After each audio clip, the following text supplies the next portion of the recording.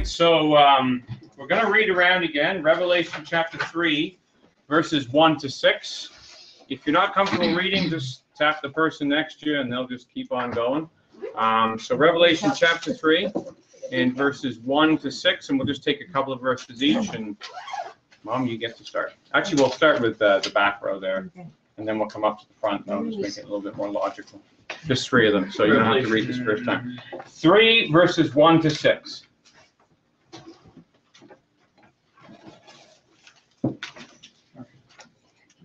And unto the angel of the ecclesia of Sardis write, these things saith he that hath the 7 spirits of God and the 7 stars. I know thy works, that thou hast a name, that thou livest, and art dead. But be watchful, and strengthen the things which remain, that are ready to die. For I have not found thy works perfect before God. Remember therefore how thou hast received and heard, and hold fast, and repent. If therefore thou shalt not watch, I will come on thee as a thief, and thou shalt not know what hour I will come upon thee. Thou hast a few names, even in Sardis, which have not defiled their garments, and they shall walk with me in white, for they are worthy. He who overcomes shall be clothed in white garments, and I will not blot out his name from the book of life, but I will confess his name before my Father and before his angels. He who has an ear, let him hear what the Spirit says to the churches. Okay. Well, thank you very much. So we're looking at Sardis. This is the second class, and I left on the board behind me what we looked at last week, what we ended off with last week, and it was really the conundrum that kind of comes to us between the two sections of thought, I guess you could say. They're both biblical principles, but they're principles that have to be kind of held together.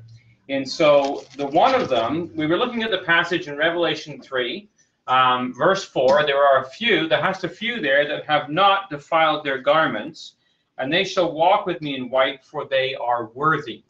And we were just looking at the concept and the idea that, well, if they're in the ecclesia, are they not already clothed with a garment? And are they saved, quote unquote? Or how exactly does that work? And we were kind of looking at 2 concepts. One was from Ephesians chapter 2, verses 8 to 10. I think we'll just read that. We'll just read these 2 passages one more time, just to kind of bring this into our mind. So, Mom, if you want to read Ephesians 2 and verses 8 to 10, and then we'll go into James and we'll take a look at James, and we'll just kind of refresh our memories on what we were talking about last week. Ephesians 2, verse 8. For by grace are ye saved through faith, and that not of yourselves, it is the gift of God, not of works, lest any man should boast. For we are his workmanship, created in Christ Jesus unto good works, which God hath before ordained that we should walk in them. So that was the first concept, right? It's by grace we're saved through faith. It's not of ourselves, lest anybody should boast, right? Not of works, lest anybody should boast. It's the gift of God, right? So the second sort of seemingly contradictory passage to this comes up in James, and it's James chapter 2, and we want to read verse 14, and then verses 17 and 18. What doth it profit, my brethren, though a man say he hath faith and have not works? Can faith save him? Even so, faith, if it hath not works, is dead alone. 18? So? Yeah, down to 18. Wait, what did you say before? 17 and 18. Okay. Even so, faith, if it hath not works, is dead, being alone. Yea, man say, thou hast faith and have works. Show me thy faith without thy works, and I'll show thee my faith by my works. Okay, so there's the second sort of seemingly contradictory concept, is that faith is got to be accomplished with works. You can't have faith alone and have it save you. And then he ends up with verse 26, as the body without the spirit is dead, so faith without works is dead also. It's alone, right? So those seemingly are contradictory. Paul says it's by grace are you saved through faith. It's not of yourselves, it's the gift of God. James says that faith without works is dead. So without works, it's not going to save you. And so we're sort of saying, well, exactly how does this work when you come to Revelation 3? Because you've got people here who it says they're worthy. And how is it that they're worthy? Is it by grace that they're saved through faith? Or is it through works? How exactly does that whole concept work? I find the last little phrase there helpful. Genesis kind of picks up on this, James 2:26. As the body without the spirit is dead, so faith without works is dead also, being alone. And if you remember, back in Genesis chapter 3, or chapter 2 actually, it talked about the idea that let's just look at it. It's the creation of man. So Genesis chapter 2. And this makes sense on a first principles level, because you have this concept of creation, and God creates man, and I'll just write it on the board here, so we'll have to add this in afterwards, Nathan. So it's Genesis chapter 2 and verse 7. And he gives us the formula for life there, right? So Genesis 2 verse 7, God forms man out of the dust of the ground, breathes into his nostrils the breath of life, and he becomes a living soul. So the formula for life, you have a body that's formed out of the ground. Added to that is the breath of life, or breath we're just going to call it. And what you get is a living soul. That's the formula for a living soul. Now that goes totally contrary to what most people in most religions think of a soul, right? Because they'll tell you that the soul is something that floats off, that it's not actually connected to the body. But the Bible tells you, well, actually a living soul is the result of a body plus you have then this breath of life. That's what constitutes a living soul. If you remove either of those elements, you don't have a living soul anymore, according to this biblical, sort of very fundamental definition. So if you take away the breath, then all you have is a corpse. You don't have a living soul. If you take away the corpse, you still don't have a living soul because you've got nothing for that breath to operate on. Now we understand on a first principle level, but the same thing is true when it comes to this concept we're trying to reconcile here. By grace you say through faith, not of yourselves, it's the gift of God. But faith without works is dead, being alone, because it's like the body without the spirit that's dead. Right? You can't just say I have this faith if it's not resident in something, if it's not operating in something. So that's kind of the two things that are pulled together. So I just want to take a shot at that shape, and then we'll. So we want to kind of follow this concept through. Now, Brother Thomas in Eureka spends a fair amount of time dealing with this concept. So I thought, well, it's probably worthwhile having a look at, because it is one that is generally misunderstood, especially in the churches around. In fact, when I first met Terry and Lori and their parents, they were following a guy named Dr. Eugene Scott. And I watched several of the videos that Scott, of the classes that he gave, actually. And he was a pretty down-to-earth kind of preacher, shot from the hip.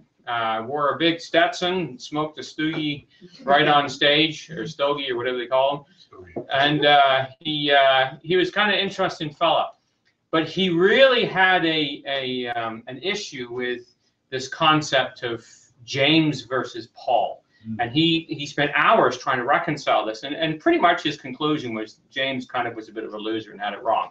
Paul had it right, but James was off base. Now, to, of course, we would argue, well, whatever happened to the concept of inspiration of the scriptures? Because the Bible is inspired. Peter tells us, it comes up, Timothy and Peter, holy men of God spake as they were moved by the Holy Spirit. So James can't be not right and Paul right. It's just our understanding of what they had to say. So Brother Thomas, in this section on Sardis, and I apologize because I didn't write down the page number on this, but he turns around and he says, belief of the gospel and the kingdom of God and immersion while they are indispensable to worthiness, do not alone constitute men worthy.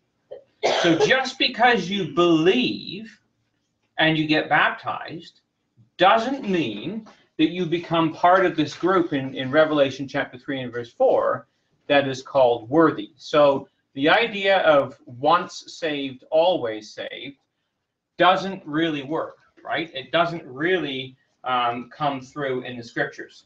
So we're going to take a look at a series of passages to do with this concept and sort of follow it through, because it really, although when I first read this in Eureka, I was kind of thinking like it's a bit sort of out there in the sense of its connection, it does make a lot of sense. So the first passage we want to look at is Isaiah 64 and verse 6. Isaiah 64 verse 6. And this is talking about, we're still Revelation 3 and verse 4, right? This is what we're looking at. The idea of not having our garments polluted, right? So we want to go to Isaiah chapter 64 and verse 6. And this is kind of giving us, if you want to call it the default setting, this is where we all begin, right? So Isaiah chapter 64 and verse 6. I'm not sure where we got up to, but whoever it was, if you'd like to read that for us. All right. 64 and 6, just the one verse? Just the one verse. Okay. But we are all as an unclean thing, and all our righteousnesses are as filthy rags, and we all do fade as a leaf, and our iniquities, like the wind, have taken us away. Okay, so it's just one verse, but it's pretty powerful. All our righteousnesses are as filthy rags, right? So our righteousness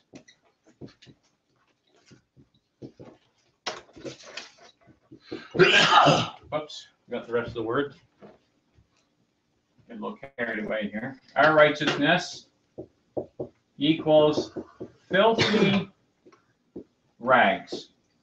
So if you think you're something, you're not, right? And that's the same with every single one of us, right? And this is Paul's comment over and over, let him that thinketh he standeth take heed lest he fall. Which one of those two are yours? That's mine? Okay, good. All right, so our righteousnesses are as filthy rags. Why? Well, the answer comes up in Psalm 106, and let's read verse 34 to 39.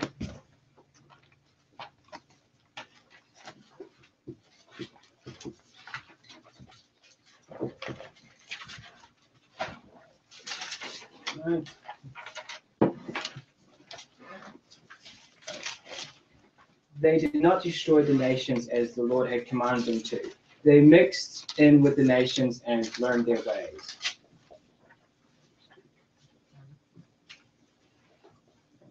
Verse 36.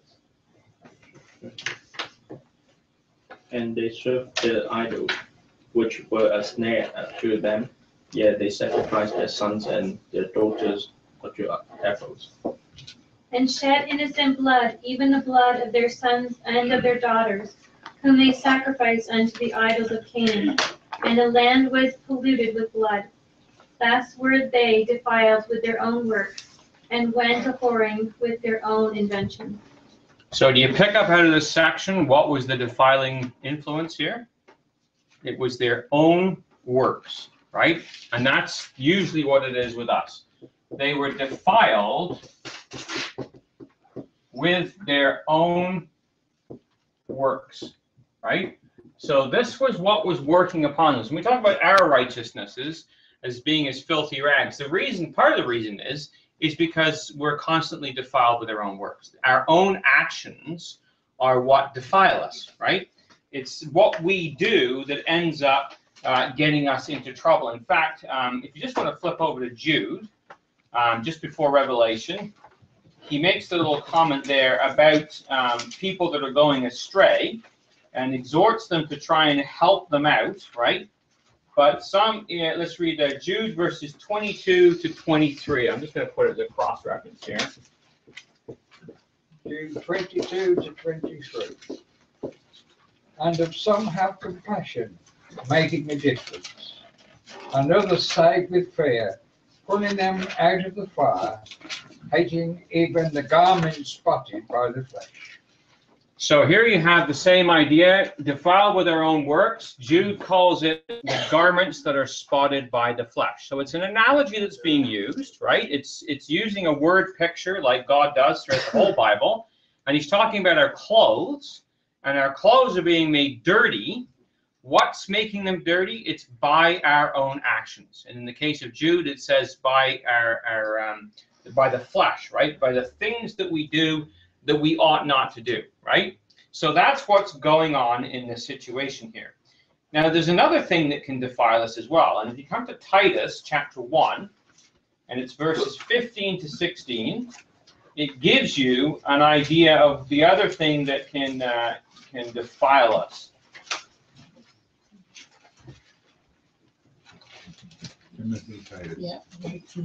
Yeah, Titus verses 15, and Titus chapter 1, verses 15 and 16.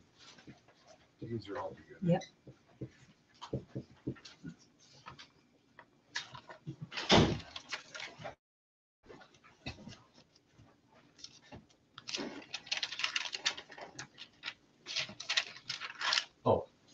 Oh, 15, 16. Titus chapter 1, verses 15, 16. Unto the pure all things are pure, but unto them that are defiled and unbelieving is nothing pure.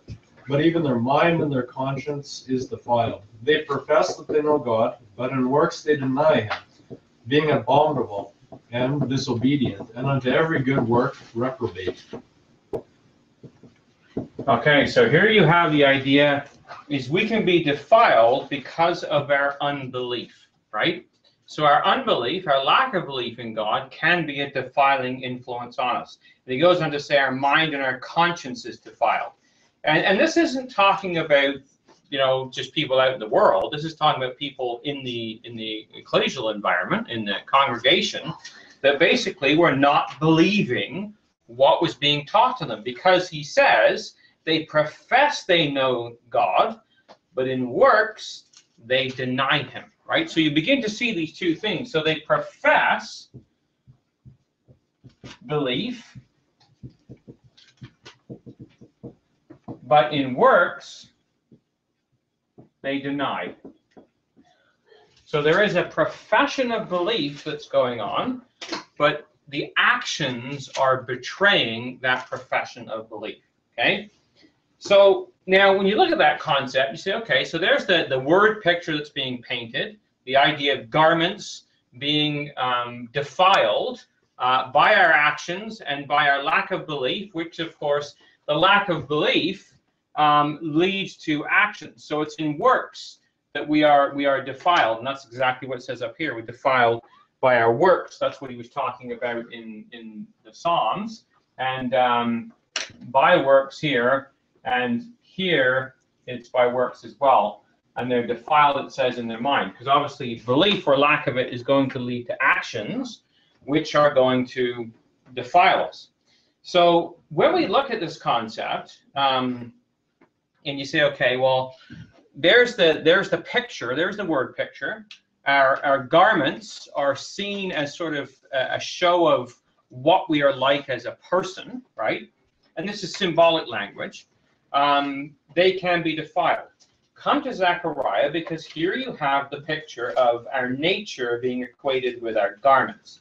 So Zechariah chapter 3, and this is a symbolic vision, and it's a vision of Yahshua, right, who is the Savior. It's the name of Jesus in the Old Testament, right?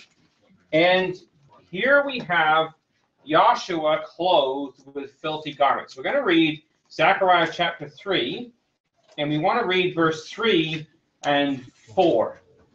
Zechariah 3, verses 3 and 4.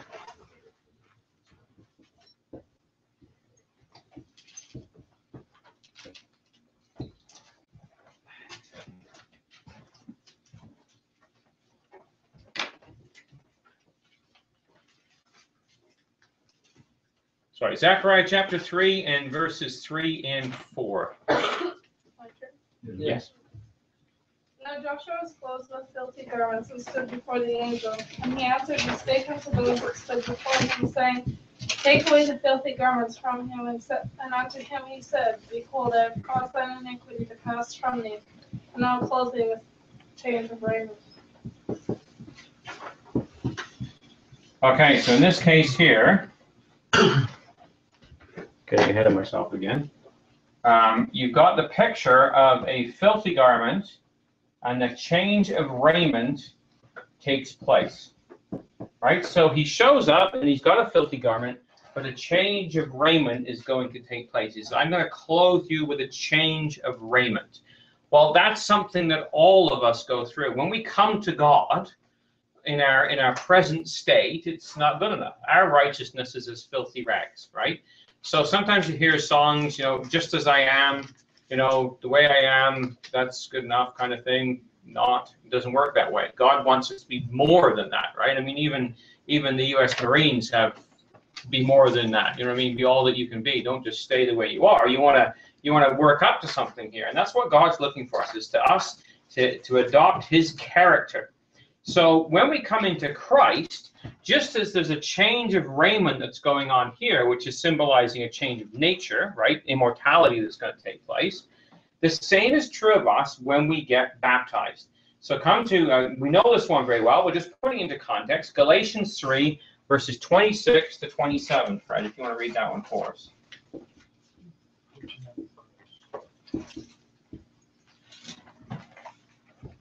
So this is the change that takes place at baptism.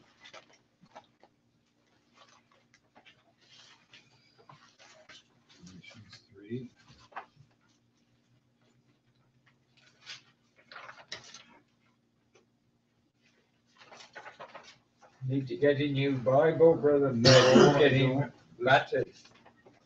This one will last me. The New Living Translation. 3 and 26. For you are all sons of God through faith in Christ Jesus. And 27. For all of you who were baptized into Christ have clothed yourselves with Christ. And Fred's translation there is a good one. Baptism is the equivalent of being clothed with Christ. Right? To have put on Christ, the original Greek there holds the idea to put something on as a garment, right? So you put on Christ as a garment, so that then you don't stand before God as Jonathan Bowen. You stand before God as Jonathan Bowen, clothed with Christ as a garment, as the covering, which of course takes us right the way back to Genesis. Adam and Eve made for themselves coats of fig leaves, which aren't good enough, right? That didn't cut it. That didn't cut it with God. So what they ended up doing, or God did, was He made coats of skins and He clothed them. And that pointed forward to the sacrifice of Christ and how that He would be the covering for us. So baptism is the way in which we are covered with Christ. So as sinners in the world at large, we come to trust in God, and by belief we are convicted children by faith in Christ Jesus, right? We then obey that faith and commandment, and are baptized, and consequently we put on Christ as a garment. So our covering, our nakedness is covered. Because if we were to remain by ourselves, well, our righteousness is as filthy rags. It's not good enough. But when we come to Christ, of course, we put Him on as a covering. So then let's go to Ephesians 2, and we're going to read a section here. Ephesians 2, and it's going to be verses 1 to 10. So maybe Hannah and Josiah, if you want to split that up between you, read 5 verses each. Ephesians 2. So we're going to read verses 1 to 10 because this kind of like pulls this concept together for us.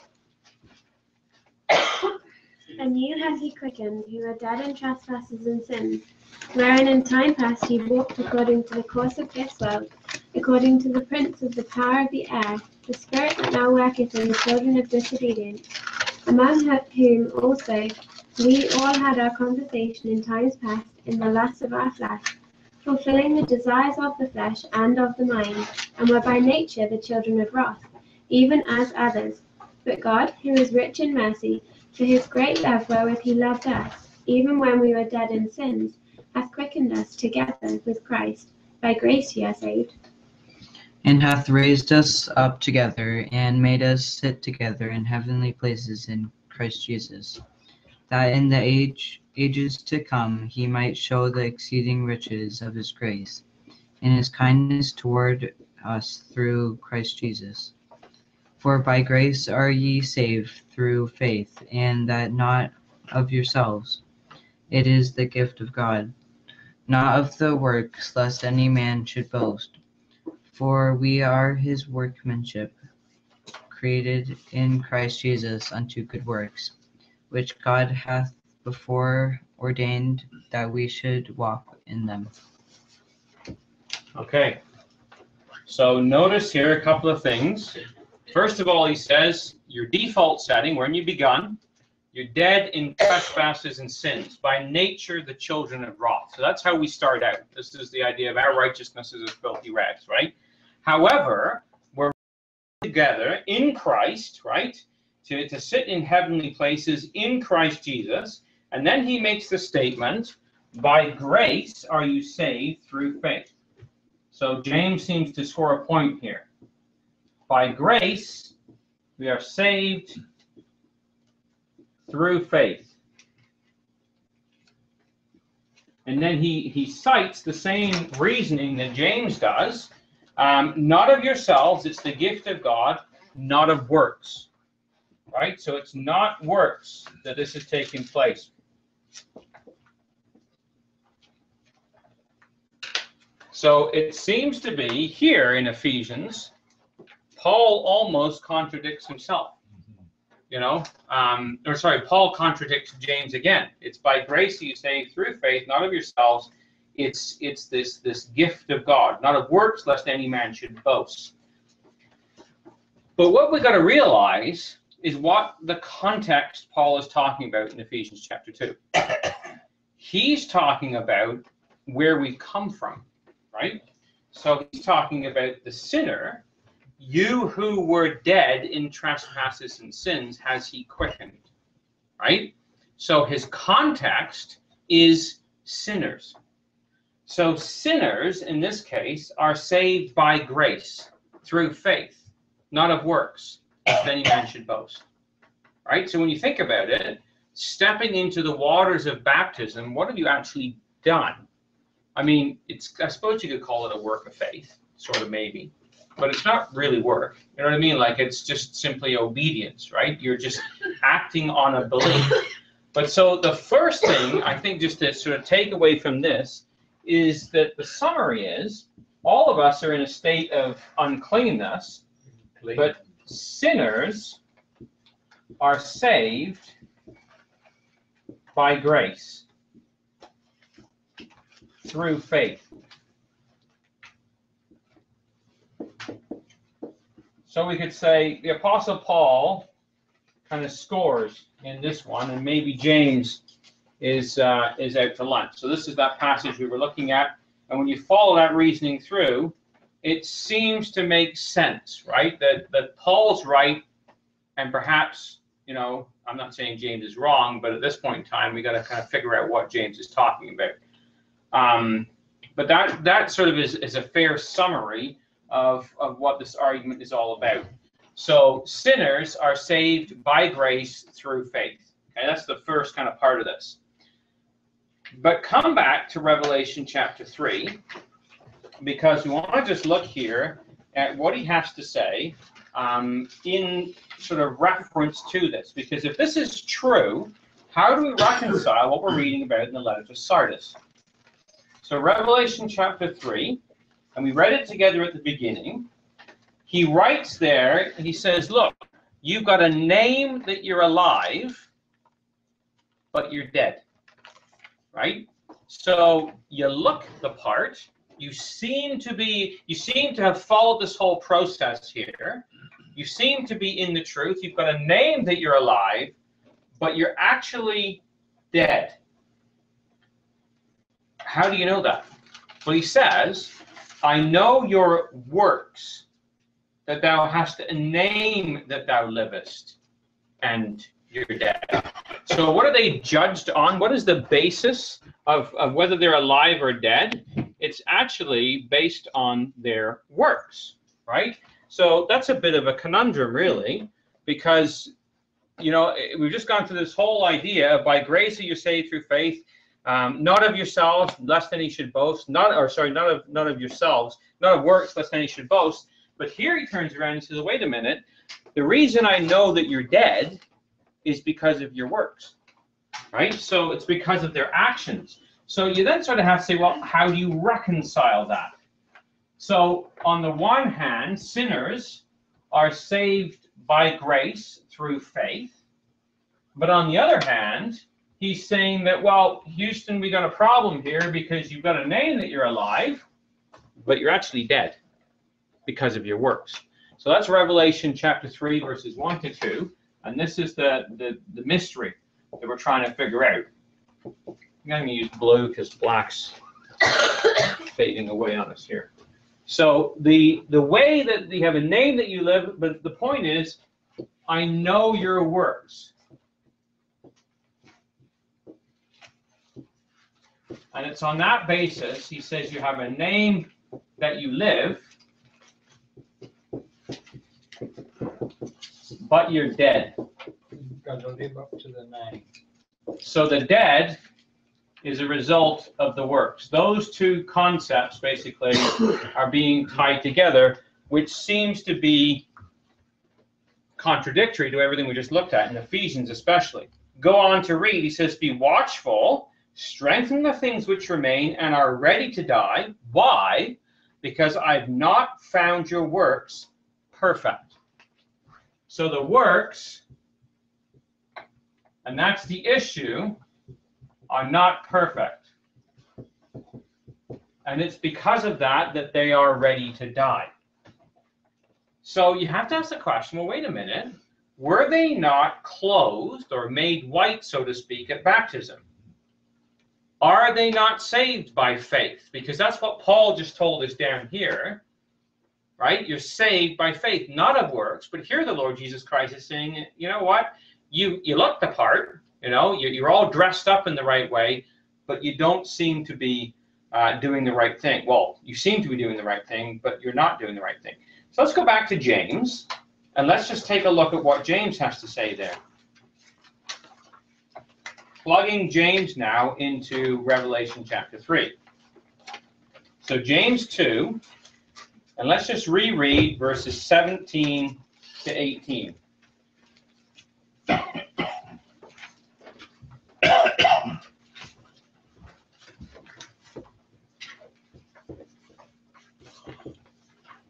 I think that's you, Shapen. I'm coming.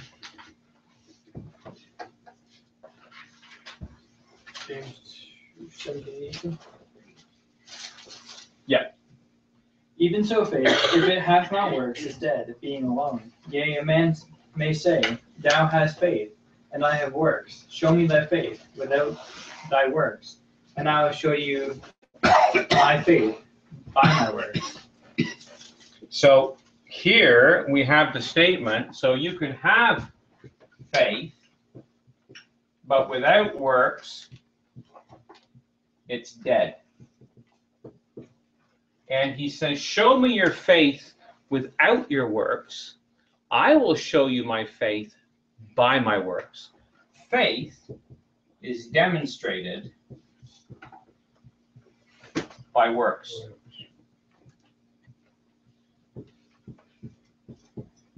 It is not a theoretical, ethereal sort of quality that is just something that's intellectual, right? It has to be something that is demonstrated by actions. Now, I'm just going to read you a little section from Eureka. Now, this is page 359, okay? So this is the whole argument that Brother Thomas is making here. And I found it quite a fascinating argument. He says, Clement, and he's talking about that writer back from the 1st or 2nd century, he says Clement was talking about the justification of sinners, right? So in all the passages we just looked at, that was Clement's argument, right? He says, but Clement was talking about the justification of sinners, not the justification of saints. Sinners are justified from their past sins in the way stated, so becoming saints. As for saints, faith alone will not save them. Okay? So I just want to stop and think about that. Sinners are justified by faith. Saints are justified by more than this, right? I'm just going to use his faith, his words, by more than faith alone. And that was, I think it was a Martin Luther phrase, faith alone, that became sort of a hallmark phrase. So he goes on to say, James teaches this clearly. By works a man is justified, and not by faith only. He is writing of a man who, like Abraham, had already become a saint. The saints are justified by works, but the saint who seeks to be justified by, or to be pronounced worthy by faith alone, is like his faith dead. For faith without works is dead, dead as that of the many that were in Sardis. So this is kind of like the conundrum, right? When James is writing, he's talking about saints. And saints are not justified by faith alone. They've already been baptized. They've been brought into the ecclesial world. But now there is an expectation of action. They've got to put that faith into action. Now think about that. Think about Abraham, right? Abraham left Ur of the Chaldees, right? He went out and he believed, right? And he went into the land, right? He gets to the land and then he's asked to do certain things. He's promised that he's going to have a son. And that son is going to fulfill the promises and he's going to become a great nation and so on and so forth. So God says to Abraham, take your son, Isaac, your only son, up to Mount Moriah and slay him. So now Abraham has to put his faith in, do you really believe God? And Abraham would say, well, yeah, I believe God. But if he doesn't act on that belief, then he's dead. Probably to me, the most outstanding example of this, like just for like a stark example, would be Noah, right? Now just think about this phrase in James. Faith without works is dead, being alone. It took a lot of work to build the ark. 120 years. But if Noah had believed with all his heart that God was going to set the flood and didn't lift a hammer, he was just as dead as everybody else, because his faith was without works and it was dead, being alone, right? So this is what Brother Thomas is talking about here. He's basically saying, look, when we come in from the outside, it's based on our faith that we are justified. Sinners are saved by faith, period. But saints, ones who have been sanctified now and cleansed, must go beyond that and put into action their beliefs, like Noah, like Abraham. You can't stop there. And that's where the world, right? It's just like, you know, I'm saved, right? Once saved, always saved. All you got to do is incant those few little words and you're saved. That's it. And it's over. I remember Brother Paul was talking to us on Sunday at the exhortation that it's the same for the Muslims, right? All you got to do is say, there's one God, Allah, and Muhammad is his prophet. And that makes you a Muslim. And as he said, well, I guess I'm a Muslim now, right? You know? So, like, if that's it, that's very much like the born-again Christian sort of approach, is that you say those few words and that's it. You accept Jesus into your heart and it stops there. But it doesn't, because James makes this very clear statement that faith without works is dead. And if you want to argue that James had it wrong, well, then you also have to argue that the Lord Jesus Christ had it wrong in Revelation chapter 3, right? Because in Revelation 3, he says, I know you're dead because of your works, because of your actions. So what is a seemingly a conundrum at first, and can kind of get us a little bit tied up in knots, becomes much more easy to understand once you kind of put all the scriptures together. Now look at the antidote to this. If we're in Revelation 3 or close to it, back in James maybe. Revelation chapter 3. It's stealing from the next letter, but I want you to just look at what's going on here. Revelation chapter 3, verse 18.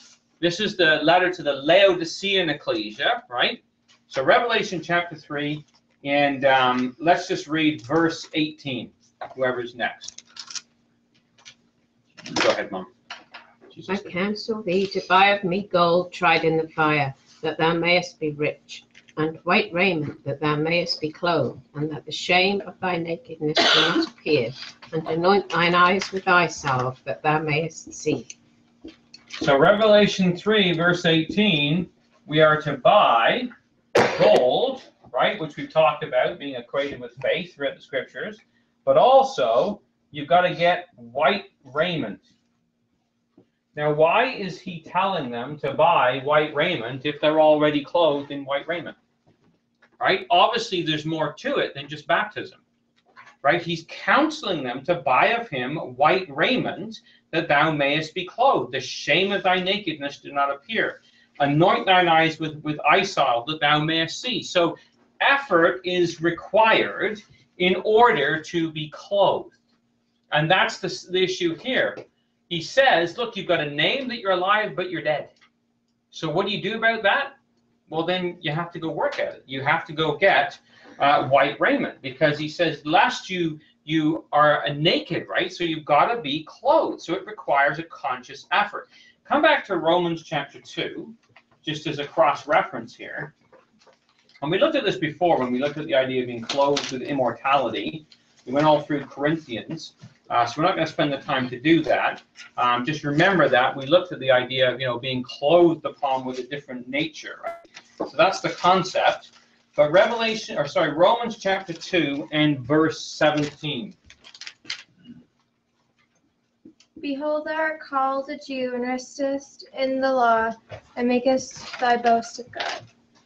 2 verse 17. I give you the right. That's what she 7. Sorry, Shen. Yeah. Revelation 2 Romans 2 verse 7. To them who by patient continuance in well-doing seek for glory and honor and immortality, eternal life. So you've got this patient continuance in well-doing. Well, what are they doing? They're seeking. So they're pursuing after, they're seeking glory, honor, immortality, eternal life, which is the equivalent of having a white raiment. Mm-hmm. When you go back to 1 Corinthians 15, this idea of being clothed upon with immortality. So in order to have white raiments, we have to seek it. We got to put the effort in. And he says here, by patient continuance in well-doing. So pick up this concept here. There's well-doing. There has to be the purchasing of white raiment, right? There is action that is going on. This is requiring effort on the part of the person that's involved. So if you just come over to Jude, again, back before Revelation, in verse 3, the same concept here is being talked about. So Jude, in verse 3, Marion, if we can have you read that for us. 2. Jude, verse 3. Beloved, when I gave all diligence to write unto you of the common salvation, it was needful for me to write unto you and exhort you that ye should earnestly contend for the faith which was once delivered unto the saints. So there you have the earnestly contending for the faith, which, down as we read in verses 22 to 23, was equated with the idea of garments that were not spotted by the flesh. So it's clean garments when those two ideas are put side by side. So it requires effort on our behalf in order to engage in this. So come over to Revelation 16, just over a couple of pages. in verse 15, it kind of ties these things together, because this is, again, in context, this is I call this the Christadelphian verse, because this is the era in which we live. Revelation chapter 16 and verse 15. Look, I will come like a thief. Blessed is the one who stays alert and does not lose his clothes, so that he will not have to walk around naked and shameful condition be seen. Okay, so here we have the thief-like coming of the Lord Jesus Christ, and we're told the two things that go side by side here is to watch, which of course has a lot behind it, the idea of watching what's going on and everything he's been telling them, the invitation of Revelation to come and see, and keeping garments, which when you go and plug that back into Revelation chapter 3, right, and what we're looking at the letter to Sardis, he's talking about those that are clothed with garments, right? So watching is associated with keeping garments. So it's not just a case of saying, ethereally, I believe, and that's it. We have to translate that belief into action. It's got to be acted upon, which become works of faith. Now, it's not works of self-righteousness or works of trying to prove ourselves or boasting or anything like that. It's more along the idea of the work of the activity of the truth, and us engaging ourselves in those actions. So blessed is he that watches and those who keep their garments, lest, he says, they walk naked and they see shame. So come back to Revelation chapter 3, and let's take a look at the rest of this verse and what he says when it comes down to the last part of this.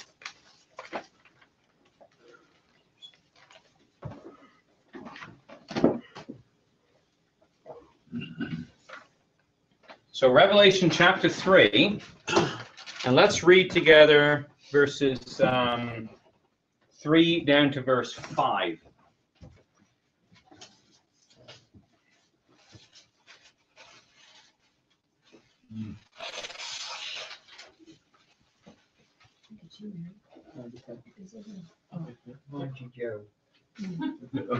Remember therefore what you have received and heard, hold it fast, and repent. But if you do not wake up, I will come like a thief, and you will not know at what time I will come to you. Yet you have fulfilled people in Sardis who have not sold their cloth. They will walk with me, dressed in white, for they are worthy. The one who is victorious will, like them, be dressed in white. I will never blot out the name of that person from the book of life. They will acknowledge that name before my Father and his angels. Okay, thank you very much. So he says here, watch, because I'm going to come as a thief if you're not watching. He says, now, if you've not defiled your garments, right, so it's possible for us to defile our garments. Those who have not defiled their garments are rewarded to walk with him, which is Christ, of course, in white. Right? So that's the idea of being changed, right? They're given that opportunity to walk with him in white, for they are worthy. And so that's the issue here, is they are worthy. So worthiness has to do with not defiling garments, right? So this is the issue here. To be worthy is the idea of not defiling garments, and it's tied to watching. Like, because unless you watch, you're going to have defiled garments, because that's what Revelation 16:15 told us, right? But here he says, like, if you watch, he won't come to you as a thief, but you're going to have not defiled your garments, and therefore you're going to walk with Christ in white because you are worthy. And that's really the key to this whole thing, is an active working faith. So not only do you believe, but you are active in your belief. You're putting your beliefs into action, and you're involving yourself with him. And so it says we're going to walk with him in white because we're worthy. So I just want to look at Revelation chapter 1 in verse 13, because this is one of the characteristics of the man of one that we looked at originally a year or so ago now. Revelation chapter 1 and verse 13. Charlene, you want to read that for us? And in the midst of the seven candlesticks, one like unto the Son of Man, clothed with a garment down to the foot, and girt about the paps with a golden girdle. Okay, so he's clothed with a garment down to the foot, right? So that's the one that's having this conversation with John here. That comes up from Revelation chapter 1, and it's that symbolic man of one, and he's clothed with a garment right the way down to the foot. And what we're told here is that if we too overcome, then we will walk with him in white. And remember what he said in it's the letters to John, or well, in the Gospel of John, he says, "Fear not, I have overcome the world." And all the way through the book of Revelation, he tells us the reward is to him that overcomes. So we have to believe in the power of God to work upon us so that we can, by his strength and by following what he tells us, overcome. It's a preparation process, though. It requires action on our behalf. So come to Revelation 17, or 19, sorry. Because here we get the picture of the bride, the Lamb's wife. And she's been busy, as most brides are, as we can attest to. Revelation chapter 19, verses 7 to 9. Let us be glad and rejoice and give honor to him. For the marriage of the Lamb is come, and his wife hath made herself ready. And to her was granted that she should be arrayed in fine linen, clean and white, for the linen is the righteousness of saints. And he said unto me, Write, blessed are they which are called unto the marriage supper of the Lamb. And he said unto me, These are the true sayings of God. All right, so we notice here, first of all, she has spent some time and she's made herself ready, right? So this is actions that she's taken, but it's granted to her to be arrayed in white linen. And it's clean and white. And we're told it's the righteousness of the saints. Is this whitening a continual process, or is there more than one whitening taking place? Well, I think it's the whitening thread that goes on throughout our lives, right? Yeah. Because if you think about it, like you think of a word like verse like Malachi, you know, he's like a fuller's soap, right? And he shall purify the sons of Levi, right? And you say, okay, well, how does that happen? Well, you read in John 17, sanctify them through thy truth, thy word is truth. We read about it in Corinthians, where the Lord, or it's either Corinthians or Ephesians, where he says that Christ loved the ecclesia, gave himself for it, washing her with the water of the word, right? And this is where that washing process has to be engaged in. So this making ourselves ready is constantly washing our minds with the water of the word. Now, you can't be pouring clean water in one side and filth in the other and thinking that, you know, that's going to have an effect. It's not. We've got to pour clean in and stop putting the filth in. So we've got to keep ourselves clean and dedicated to our God. So the washing process is a continual process that goes on throughout our lives, but it's not an academic one. It's one that requires action. No different than Abraham being promised the land wasn't academic. It wasn't like he got a piece of mail in the paper, or a piece of paper in the mail that said you've won, you know, a piece of land over in Palestine or Canaan or whatever it was called at the time. And he's like, great, I've got a piece of land over in Canaan. He could stick it on his wall and tell everybody I'm a landowner. I got the deed. Right? Yeah, I got it. It didn't work that way. No. If you want it, you got to go walk through the length, through the breadth, and to thee will I give it to thy seed. You have to go be a stranger and a sojourner. And that's what it is with the truth. If we want it, then we have to Notice what he says there. They walk with Christ in white. If you want to walk with him in the kingdom, you got to walk with him now. So what he does, or what he did, we have to do, right? We have to have that character that's being operated or is operating in our lives and is constantly in action in the things that we do. Without that, we're in serious trouble. The process of whitening. Yeah, it's a process of whitening. So you look at it in family life, in ecclesial life, in your personal life. You run into a problem. You can read the Bible and you say, well, what should I do in this case? And you think of what Christ did, temptation. You know, turn these stones into bread. Well, I could do that because I have the power. It's not a temptation for me. But he certainly could. But he answers it with Scripture. Thou shalt not tempt the Lord thy God, right? And he talks about, you know, man shall not live by bread alone, but by every word that proceeds out of the mouth of the Father. So that belief had to turn into action. And this is the tragedy in a lot of ways of life in the truth, is you can find somebody who believes the truth, they intellectually get it, but when push comes to shove and the time actually comes to, okay, now you are challenged, are you going to obey what I've told you, that we can turn around and do our own thing. And we can push the word out of our minds, sear our conscience with a hot iron, and even though we know this is the way that we're supposed to walk in, we don't do it. And the process of the washing is where we learn to do what we're told. Right? I mean, you think of that as a child as they grow up. You know, don't touch the stove because it's going to hurt.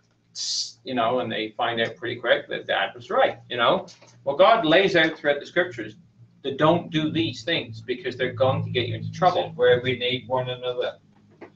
Exactly. You know, and that's where it talked about in Jude. Some making a difference, right? Pulling them out of the fire, hating the spotting of the garments of the flesh, and sometimes there's interventions. Sometimes we get over our heads and we don't listen to the word of God. So God invokes the public revelation act, is what I call it, is where, you know, what we can't deal with privately, God will, through whatever circumstance, make clear to other people. And at first we think it's terrible. It's actually his mercy, because he talks about it. Some men's sins are known beforehand. And the reason they're known beforehand is so that they can deal with them, because they couldn't deal with it privately. So sometimes we'll hear about some brother who might have been a speaking brother, and everybody knew him and respect him, whatever, and he's gone and done some terrible thing. And, you know, it's come out in the open. And we can say, well, isn't that terrible to come out in the open? Yes, it's terrible that this has happened, but sometimes it's the mercy of God that it's come out in the open, because he has an opportunity now to deal with it this side of the judgment seat. He couldn't deal with it by himself, privately, but now he's forced to deal with it. And again, that involves the rest of us who then have to act in a godly way, you know, and not in a, you know, condescending and self-righteous way. We have to try and help that individual. So that's the process of the washing. It's taking the word into our hearts and our minds, and that can only happen if we take it in. So we got to do our readings. We got to get to the classes. We got to get that word of God going into our minds to change our thinking from what we naturally think, lust of the eyes, lust of the flesh, pride of life, into what God wants us to be about. And that's the challenge that's been going on. The promise is that if we do that, we will walk with him in white because we're worthy. So come to 1 Corinthians 15. We're just referencing this, but this is really what that means.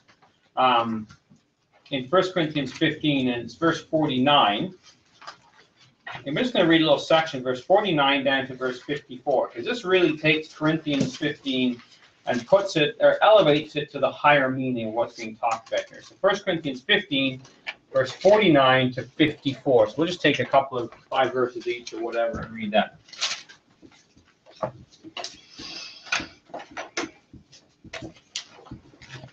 I think you're next, Joey. Okay. 1 Corinthians chapter 15, verse 49. 2 each or 5 each? 5 each for this one, fine, yeah. And as we have borne the image of the earthly, we shall also bear the image of the heavenly. Now this I say, brethren, that flesh and blood cannot inherit the kingdom of God, neither doth corruption inherit incorruption. Behold, I show you a mystery. We shall not all sleep, but we shall all be changed. In a moment, in the twinkling of an eye, at the last trump. For the trumpet shall sound, and the dead shall be raised incorruptible, and we shall be changed. For this corruptible must put on incorruption, and this mortal must put on immortality.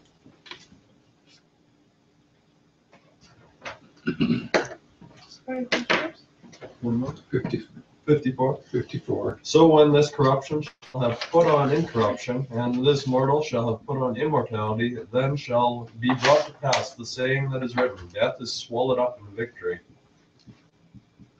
Okay, so this idea, we've borne the image of the earthly. We also have to bear the image of the heavenly.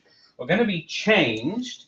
And he says this corruptible must put on incorruption. And that takes you back to the Zechariah verse we were looking at. Remember where Zechariah talks about Joshua, the high priest, which typifies the Lord Jesus Christ. And he had filthy garments. He had a nature that was defiled, but he was perfect.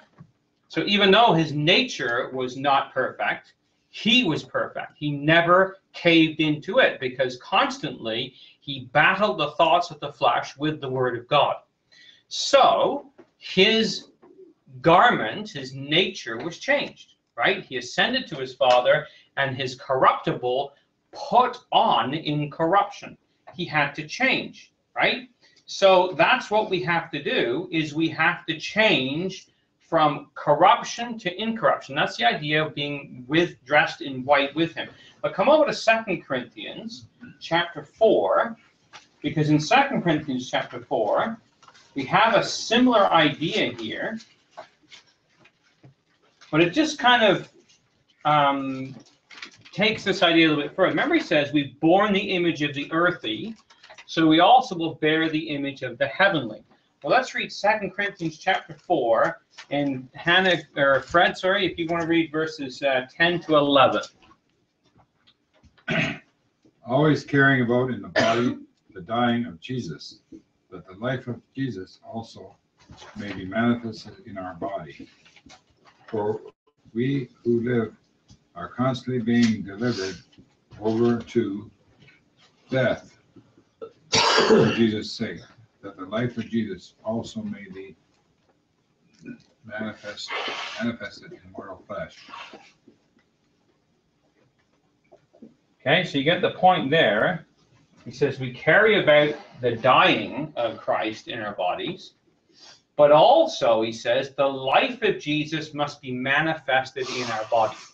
So if we want to be made like the image of the heavenly, then we have to first bear the image, right? We have to have that character in us.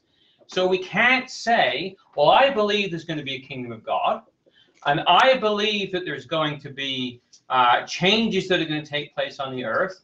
Faith alone is not going to save us, right? It's got to be coupled with works.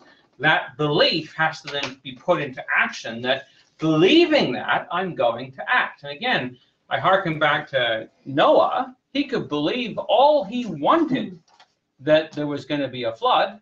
If he didn't do anything about it, he's dead. Yes, Joey? Did you cover it maybe last class, but is not Sardis the one that was famous in history for falling to Alexander the Great? In that Sardis was inherently fortified. It was a city built on an escarpment. So they had the appearance of watching, being strong, being prosperous. But in action, they actually did very little to watch. Yeah. So it basically gave Cyrus opportunity to come as a thief in the night, or Cyrus never came, he sent one of his generals. Yeah. And so the city fell. So there's actually a play on the well-known Achilles heel of the city. Yeah, where it's they impregnability. knew Yeah. the army was outside the walls, but they didn't act. Yeah, and the thing is that's the smugness, right? That's our nature. Naturally, we can think we've got it. right? And Cyrus's army used that to their advantage. Yeah. That there was that smugness that they thought they were indestructible. Invincible. And it's interesting because the whole dropping of the helmet routine, right? So here is your defensive outer shell, right? Yeah. And that's what gave it away. It was their trust in their own seemingly showy kind of outward appearance. So that was when the centurion, or I guess it wouldn't have been a centurion, but the guard at the time dropped his helmet down the wall, climbed down to get it. Yes. And then someone observing from the Persian army How we got down. watched him climb back up. And I think that was supposed to happen twice on 2 different occasions. yeah, it was for certain with the Persians and maybe again with the Romans. I'm not sure I think though. it was Alexander, wasn't it? Might have been Alexander. I have to double check. Alexander, but you're definitely Cyrus is the myth anyway, the legend. Yeah. So I think that's the thing. Like, you think of the words of Paul, let him that thinketh he standeth take heed lest he fall. Right? And I think that's to us the lesson with Sardis is if we think that we're doing just fine, we got to take heed lest we fall. We fall to the same problem. And this is the thing. We've got to have the life of Christ manifested in our flesh. The we in this case is Paul and Timothy together. Yeah. That's another nice thing to know. Yeah. The younger being taken along by the elder. So Josiah, if you want to just read for us, it's still 2 Corinthians 4. Okay, and let's just read verses 2 to 4, just backing up a little bit.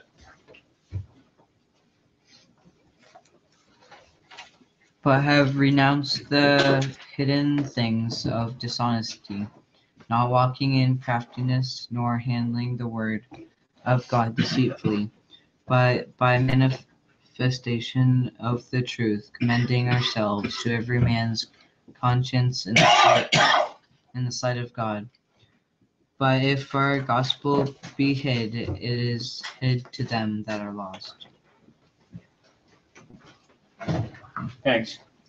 That's good enough. Yeah, that's good. So here you have the point that we want to get out of this one is manifestation of the truth, right? He says, look, we've renounced the hidden things of dishonesty, right? We're not walking in craftiness, nor handling the word of God deceitfully, but by manifestation of the truth.